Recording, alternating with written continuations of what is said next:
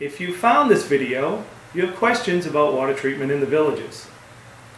When you're looking at water equipment, a lot of times people will say, well, what's the difference between just an under the sink drinking water system or a whole house system? Most people understand that when they take a shower, they absorb water and they're doing things. With the whole house system, you're taking care of every drop of water that comes into the house.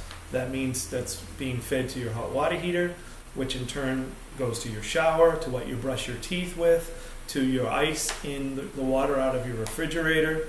It takes care of all the water in the whole house. In an underwater drinking system is specifically just for drinking and cooking water.